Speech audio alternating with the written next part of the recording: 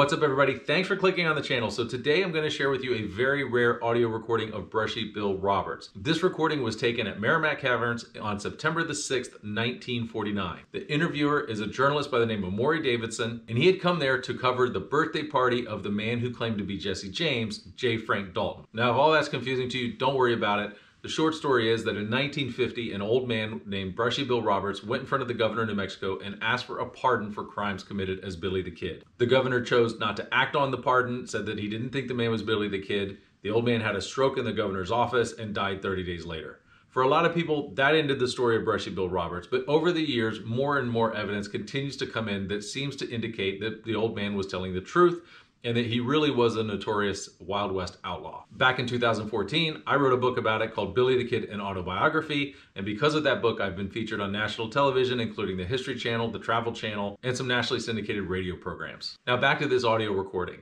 This audio recording was actually given to me so that I could provide it to the Travel Channel when I appeared on Mysteries at the Museum with Don Wildman. We were looking for something unique to share on the show, and I knew a gentleman that had this audio recording, and he agreed to provide it to me so that we could broadcast it on the show, and it did air on that show a few years ago. After that time, I actually found the gentleman who had the original recordings that were given to him by the journalist that interviewed Brushy Bill. And this was a gentleman that gave it to the guy who had given it to me for the show. So I only say this to say that recording is out there. Now this one you're about to hear is one that I had digitally remastered. And so I think it's a lot easier for you to hear and understand, and I hope you like it. So I'm excited for you to listen to this for a few reasons. And if you don't mind, I'd like to call your attention to three quick things. Number one, as you listen to this audio recording, you may notice that Brushy Bill Roberts does not claim to be Billy the Kid. Now this interview occurred on September the 6th, 1949. And by this time, he had already been working with Mr. Morrison to secure his pardon for at least 3 months. And so there's a lot of people that say Brushy Bill just wanted to be famous, he wanted attention, and I'm happy to say that is not supported by the evidence. Now by this time, he had already been working with Mr. Morrison for at least 3 months, and yet here he is when he has his big chance talking to a news reporter. He doesn't come out and say he was Billy the Kid. Now the second thing I want to call your attention to is that Brushy told the interviewer that he was 88 years old.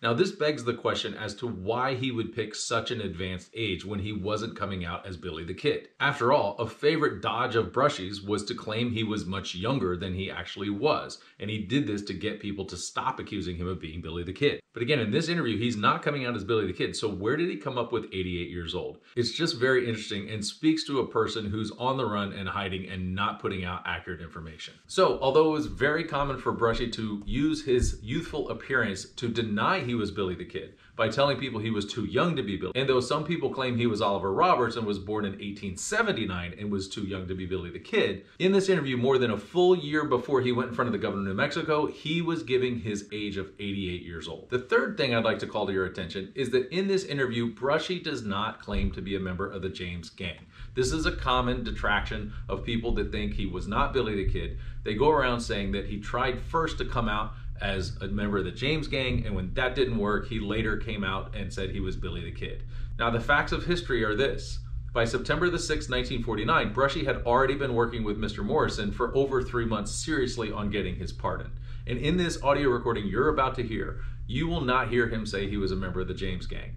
Honestly, I don't know where it comes from that people say he said he was a member of the James Gang. There may have been an article, although I don't recall. There may have been an article where a newspaper man said he said that, but it's not on this recording and there's no evidence of it. I think like most things where people try to poke holes in Brushy Bill's story, it's really just stuff that they made up. They see a picture of him with J. Frank Dalton and they say, oh, J. Frank Dalton claimed to be Jesse James, Brushy Bill claimed to be a member of his gang. But I'm sorry, just because you take a picture with someone doesn't mean you're in their gang. I happen to have a picture of me with Mr. T, but I never claimed to be a member of the A-Team. So that's it. I don't want to delay this anymore. I will say though that if Brushy Bill Roberts was Billy the Kid, you're about to hear the actual voice of the most notorious Wild West outlaw. Pretty cool stuff. I hope you enjoy it. Thanks for watching. Brushy Bill, this is September the 6th, 1949. My name is Maurice Davidson, and we are here at Merrimack Caverns at Stanton, Missouri. And as you well know, yesterday we all participated in celebrating the 102nd birthday of Jesse James. I understand that you're an old friend of his, and I'd like to have you verify. You say you knew him 78 years. as Jesse James. I know him 6 years as Frank Golden.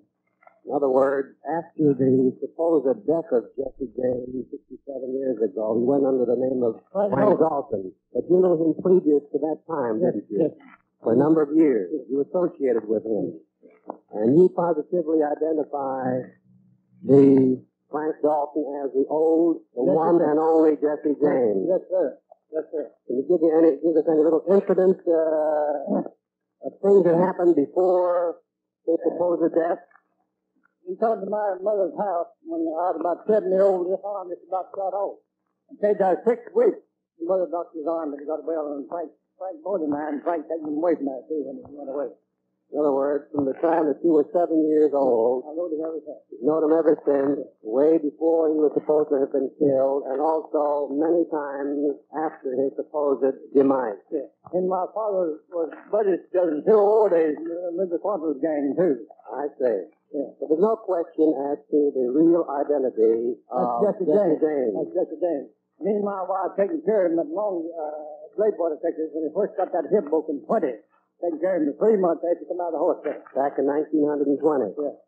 I see. Yeah. Well, that's about all we wanted to know, Brushy. We know you've been around about quite a bit throughout the West, and you know what is to be known. I seen that the world was fair and 94, 1894. I'm at the World's Fair in 1894. Yeah. Where do you live now, Brushy? Live in Hyco, Texas. Hyco? How do you spell that? H-I-C-O for Hyco. I see. Hyco, Texas. Oh, the World's Fair was in 1904. 1904. St. Louis. St. Louis, I think in that. I see.